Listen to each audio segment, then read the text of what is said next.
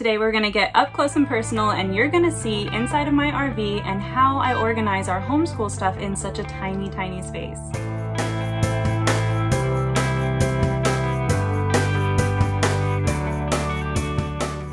Hey friends, welcome back to Regular Secular Mama. If you're new here, my name is Cassie and I am going into my 7th year of homeschooling my 2 kids ages 10 and 12 years old. You may have heard the news by now. We are closing on a house this week in like 5 days and I am so excited to get out of my RV.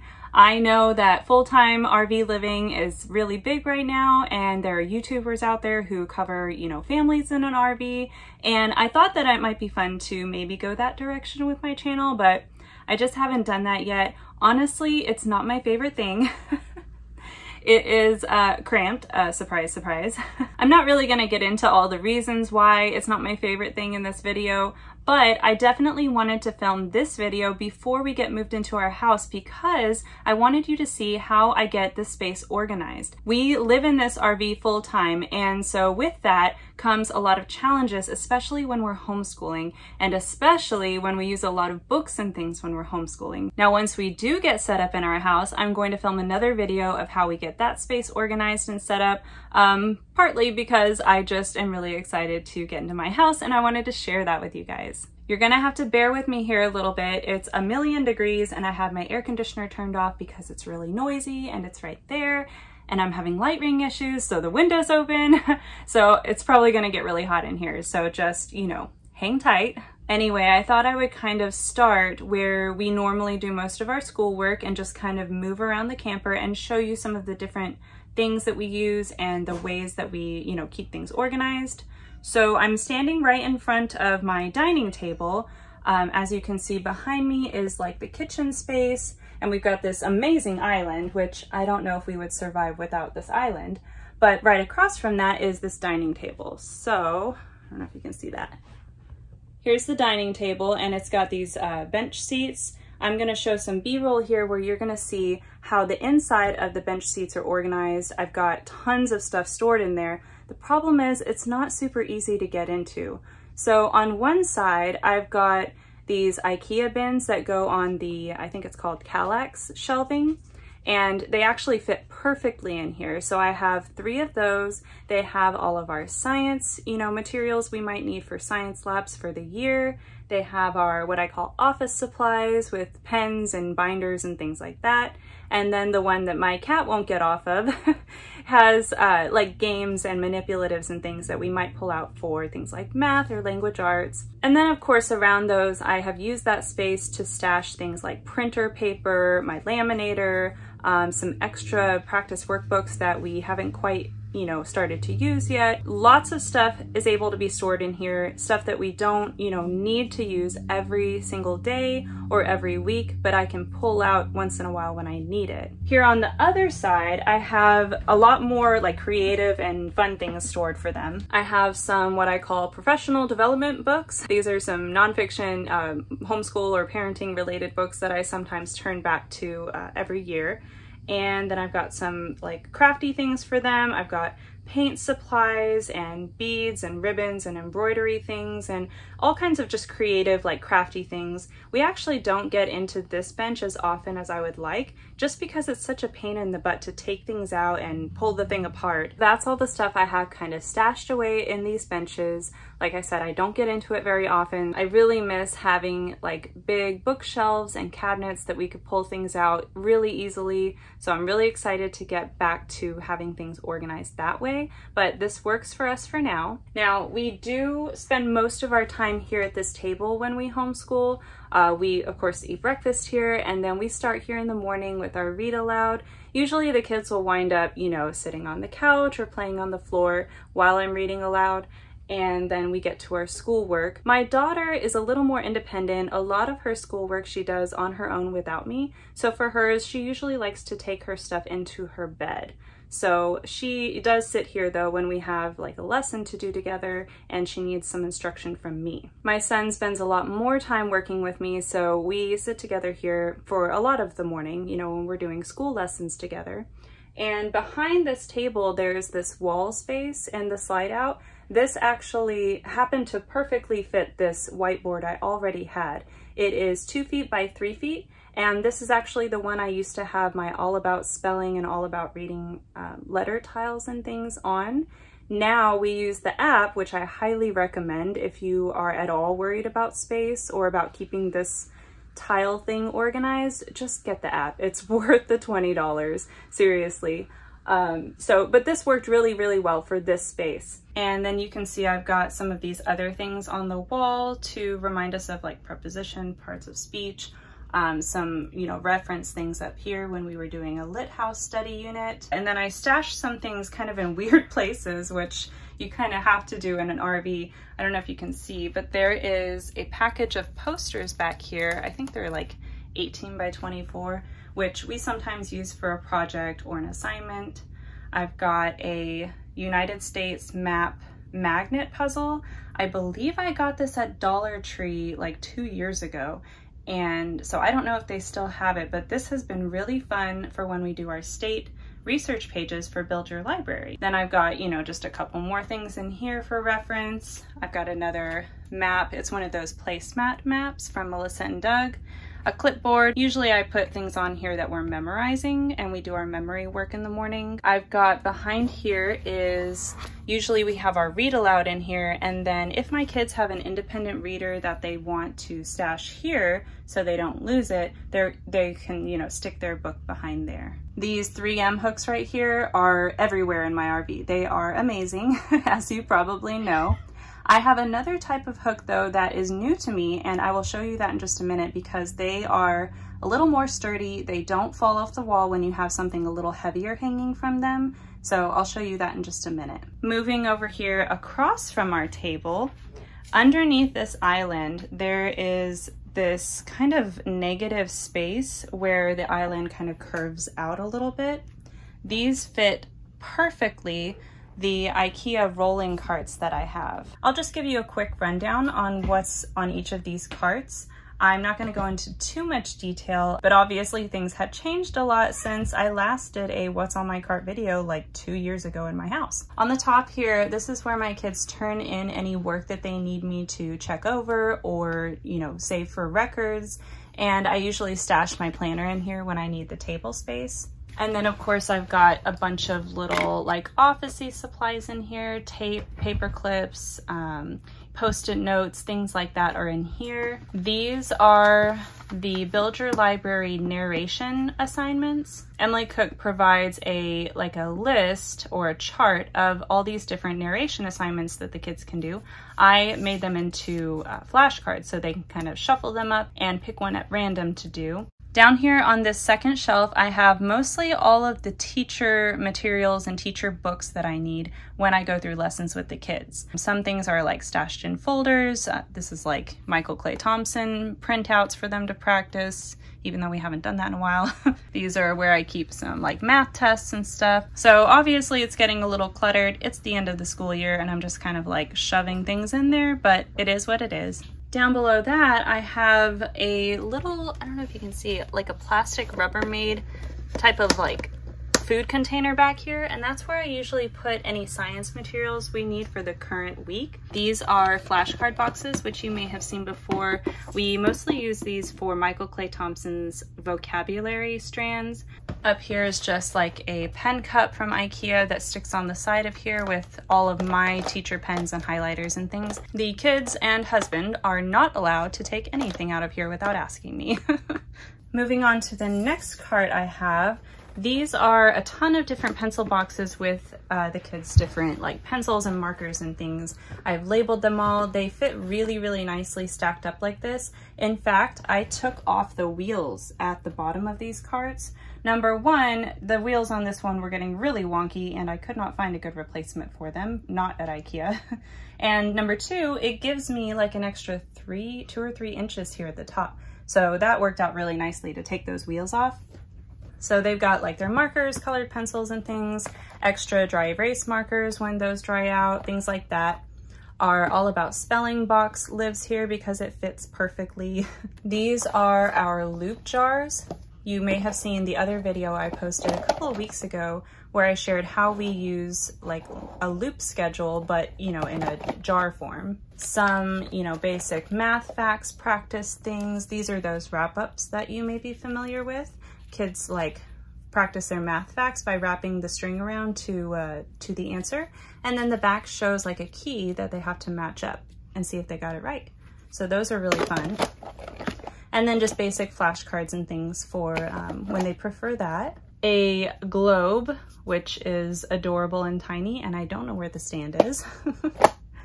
This is really adorable and fun, and I honestly cannot even remember where I got it. I feel like it was one of those things that wound up in somebody's curriculum giveaway box and I grabbed it.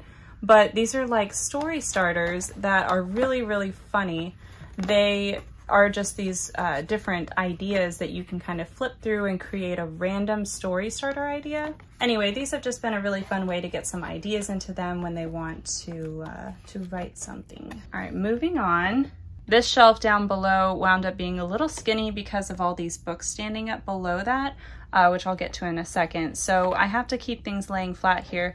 Basically, I just put any memory work or poetry books that we have and our timeline. I had this timeline up on the wall in our house, and I can't wait to have a hallway again where I can actually put that timeline out for display. But what worked really, really nicely was to take these file folders and hole punch them so they can go right back in the binder when we're not using it on display. This worked really great when we moved from one time period to another, and I didn't need, all the older years up on the wall anymore because we weren't actively studying that time. So if you're cramped for space, this is a really excellent way to do a timeline where you have the versatility of having it in book form, which there are a lot of, timeline books out there.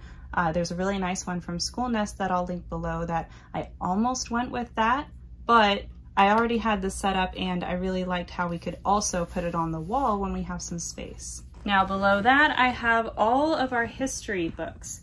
So we use Build Your Library as our main history spine, and we also pull some ideas and resources from River of Voices and from History Quest, which you can see over here. And so these are all of the spines, all of the books and supplemental reading that we do. And they just happen to fit really nicely here. The largest books like these are a little bit tight getting them in and out of this shelf. And the really big books have to live over here because they're just not gonna fit on there. Unfortunately, I have one cat who likes to chew on the corners of everything. I don't know if anyone else's cats do that, but it's really not fun. The next space in this like main living area that we use for school is under the couch. So I'm gonna turn this around again and open up the front so you can kind of see what it looks like under there. I will warn you though, it's a little bit messy and crazy. All right, so here's the couch. It's a little scratched up from the cats. It's a lot scratched up from the cats actually, but it like pulls out into a flat like sleeper sofa situation. And over here is our library book basket. This thing is ancient, so if you can find one of these, definitely just pick you up a couple because they last forever. But that's what we take back and forth from the library. Let me move that out of the way. This has like a little door that opens up and there is tons of space under here. This is our microscope that is stored in the styrofoam and everything just to protect it and keep it clean and safe. We have not pulled this out very much since we decided to drop Real Science Odyssey's Biology Level 2, but I'm still glad I have it because it's a lot of fun and I'm excited to have it set up and out on display where we can use it more easily. Pulling it in and out of the box here is really kind of frustrating, and maybe that's why we haven't, wanted to use it very much. I'm not going to pull it out, but behind that are a couple of like open plastic bins that I have materials and things for that.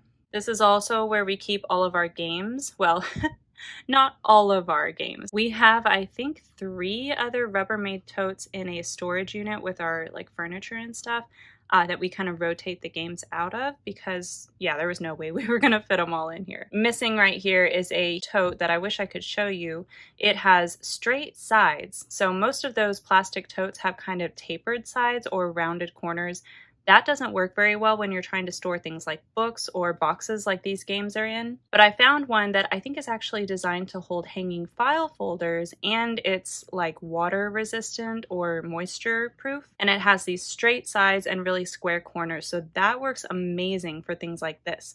I'll link that in the description below. Aside from that, we have, some blankets back there, and then our printer thankfully fit very nicely down here, and there is a plug right over here behind the litter box. And so we have it plugged in here, and I print things, with it just underneath here. I cannot imagine where we would have put a printer if it didn't fit under here. So thankfully it fits. Other things in this main space are my laundry, sorry about that. These totes that break down, they like fold up like a windshield sunblock thing. Those are amazing. This is a giant inflatable globe. We actually had one exactly like this in our house, and our cats, poked a hole in it. So I had to buy a new one, but this thing is huge and, accurate enough for just occasional looking at it to see where something is. One thing that the old one had that this one does not actually have is the ocean currents. So I'm kind of bummed that this one didn't have that. I'll see if I can find the older one that had those currents, because my son was really intrigued by that for some reason. But I'll try to link that one below. If not, I'll go ahead and link this one because it's held up really well since I replaced it. Without making you too dizzy, I'm going to turn you around here and show you our computer. We debated whether or not we were going to put a TV in here, which is what it's designed for. But we really wanted to have our desktop computer out and, available to use without taking up any sort of table space and potentially damaging the computer by, I don't know, getting knocked over or something. So we found this really amazing stand, or this really amazing mount. This is like a regular TV mount. And then this is, I don't know if you can see it. This is a special mount just for an Apple computer or Mac. It's like a really thick, sturdy piece of metal that's coated, and it has this angle to it. I don't know if you can see. It screws into this circle. So it doesn't actually penetrate this stand at all. There are no holes or anything you have to drill into the stand, which I liked. It just kind of screws on around it and then has this lip that goes into the circle and holds it really securely. And I really like the way we have it set up here. It's very sturdy. I don't ever worry about it. This telescopes, or not telescopes, but it swings out. So we can, sit here and watch TV on it or watch Netflix, and I can sit here and edit videos, or the kids can work on their typing or whatever they need to do on the computer.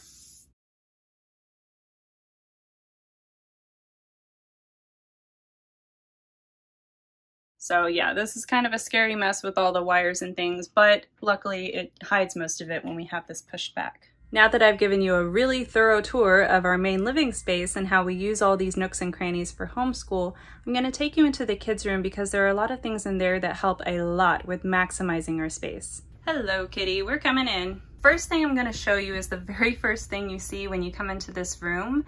It is the same pocket that I have out here. It's like these hanging file folder pockets, and they have these rivets where you can put in like a hanger or a screw or something to hang it up on the wall, or they come with hooks that go over the doors, so you could have it, hanging over the door instead up on the wall. But we needed as many of these as possible to fit all of my kids' student books. So we have 5 going all the way down on the wall here. They take up this entire little wall space. And here is where I found those hooks that work a lot better than 3M hooks for things that are a little bit heavier. One problem I had is I used the medium-sized 3M hooks for these, and they worked okay, but if the kids started overstuffing these, which they tended to do, they would get a little heavy, and then they kept popping off the wall and things would fall down. It was kind of a mess. So I thought, okay, I'll just use those picture hangers that have the little nail that you nail into the wall. The problem with that is these walls are so thin. This is basically like the thickness of a pegboard maybe, and I wasn't sure what was behind it. I know that there's an outlet on the other side. I didn't want to accidentally hammer into any kind of wires or anything. So what I did instead is I found these amazing hooks, and I'll show you what they look like.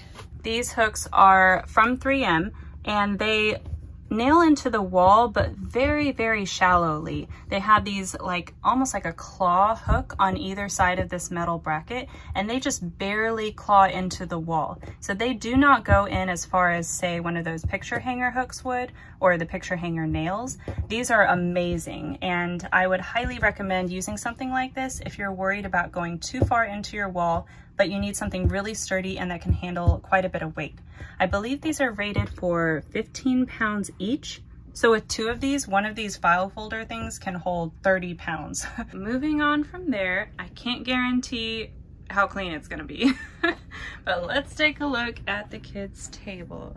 Okay, it's not too bad. So the coolest thing about this RV and what really sold it for us was the kids have their own bedroom with a door and everything. And this bed up here has this table underneath it. Technically, we can actually tilt this bed up, and there are these little things that you can stick pegs into, so the bed will be a little higher up for somebody sitting here. But mostly we just leave it down. This really was an amazing selling feature for this RV though. With additional benches, we have more storage. Now, I don't keep any school stuff in here. I told them this was their room and their space. There were very few things in here I was going to kind of commandeer for homeschool stuff. They have toys in here, and just anything that they wanted to keep from their bedrooms is in here. Over on the other side, I don't know if you guys knew this, but my son got turtles for his 7th birthday. So for 3 years now, he has, kept these turtles and been taking care of them.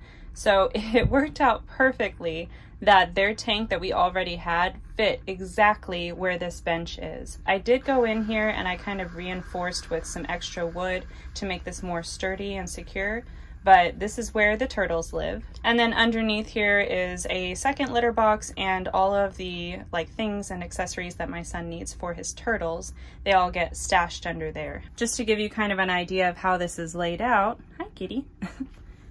The kids have a wardrobe over here with hanging clothes and some shelves and things for their pants and stuff underneath. They keep all of their books that they want in here, all their reading materials here. These are all sketchbooks and art things. Some more books down here. So as far as homeschool stuff in here, the only space that I told them I was going to use was this wall to hang up their pockets for their school books. And then down here at the bottom are some extra books that are really big that we don't need out there for our lessons right away, like those DK Smithsonian books. I see the planet one right there, and I know the natural world one is in there, and things like that. So just extra book overflow. In addition to this one shelf down here, I took this shelf over here for read alouds and readers that we already owned. So that's what's over here. Funny story, when we were looking at this RV and the kids saw this space right here, this shelf was not in there. I actually built that and added that shelf in for more space for books. But this has a plug over here and I think a cable outlet. They looked at this and their first thought was, oh great, this looks like a perfect place for books. And I just thought that was so funny that that was the first place their mind went to, rather than, putting a TV in here, which is what it was meant for. So I just thought that was pretty funny. The last space that I kind of took over for school was back here. I put our IKEA paper organizer. This is the one that fits on their Kallax shelf. So it has different little pull-out drawer shelf things for different papers. So we keep our lined paper, graph paper, extra printed things that I didn't need anymore that have space on the back to draw. And then over here, this is one of those IKEA hanging cup things. I cannot remember the name of it, but I will link it down below. But definitely that has been a huge help, having things hung up on the wall. Another space that this is actually really, really nice for is in the bathroom. This is hanging up over the sink in the bathroom, and each of us has a cup for all of our toothpaste and toothbrushes and things like that. So that has been really nice in there as well. So a little bonus tip for you. That's really everything I could think of to show you in our RV that has anything to do with homeschooling. A quick note about storage units. We do have a storage unit where we kept maybe half of our furniture and things like dishes and sewing machine and things that we wanted to keep because we knew we were buying a house, but we couldn't obviously put it in an RV. So I was able to utilize that space a little bit when I had things to rotate out. I have one of those large plastic crates that you would have hanging files in, and that is full of curriculum that we have already finished that we had in the RV, or that I knew that we were going to be using pretty soon and I wanted to have accessible in the storage unit. Other than that and some books that we finished reading and I just kind of threw into storage, there is nothing else that I can access in the storage unit. It's all packed away completely. Another tip is to utilize digital resources whenever possible. You have already seen by now that we use Notion, and I use that for detailed lesson plans and a very detailed book database. And I also use that for keeping records for things we need to show for our portfolio. If you live in a state where you have to show some sort of records or things that you did, you might want to use some sort of digital tool or way to store that stuff on the computer. Then you don't have to have that stuff laying around in your space. Another thing I used a lot that I wasn't sure I was going to actually like was a lot of PDF files for teacher books. I already had the teacher PDF for biology level 2. I knew that I probably wasn't going to need the paper book for that, and I was right. I only referred to it a couple of times per lesson. I didn't need it out all the time, so that was one that helped a lot with saving space. I also managed to get the Matthew C. teacher books for my kids' levels as PDF files, and that helped a lot. I wasn't sure how much I was going to use those PDF files because I always use the paper books, but those worked really well to have them on the computer. I hope you enjoy getting a nice tour of my RV and seeing how we use it and how we homeschool in such a teeny tiny space. If you did, be sure to comment down below. I love hearing from you guys. Give this video a thumbs up and subscribe, and you might want to hit the bell to be notified when I post another video, because coming up very soon, we'll be setting up in our house and I'm going to film a video on how we get set up in our new homeschool space. So stay tuned for that, and I'll see you next time. Bye!